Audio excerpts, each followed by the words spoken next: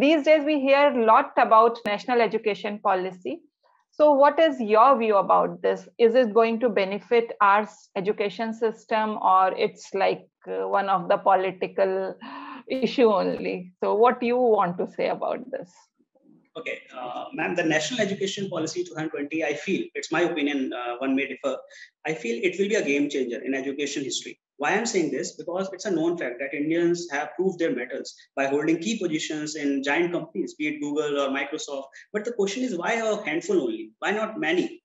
If we have aptitude, if we have this programming skills, why not many are coming out? The point is, NEP 2020 basically, that is National Education Policy 2020, basically focuses on enhancing research capabilities and quality of teaching in every aspect, whether it is a school, college, universities. So it will fill the gap between what students have learned and what the companies actually want.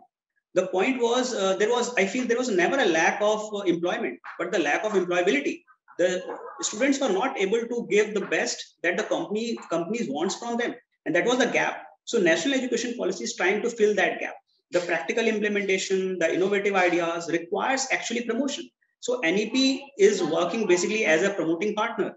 So I say it's a good initiative. I feel one more aspect of this is I feel not binding students with a stream and giving opportunity the students to opt the subjects that they want to learn is a welcome step. Why? Because if a student is deciding that he has to pursue a career in a specific field and he feel that, okay, I have to opt the science stream first. So what happens in general that if he is opting the science stream, he's bound to he's bound to learn the physics, the maths, chemistry, all the subjects. Yeah. Why not if he is interested in physics and maths along with accountancy? Why not he is being given this opportunity? So NEP is ensuring that a student can opt any subject that he want to. He is not bounded to opt the chemistry along with the physics. So these all features will help a student to learn, to grow, and to find the subjects of his own interest. And for sure, it will be benefited in long run. So definitely, this is going to help our youngsters. Yeah. For sure.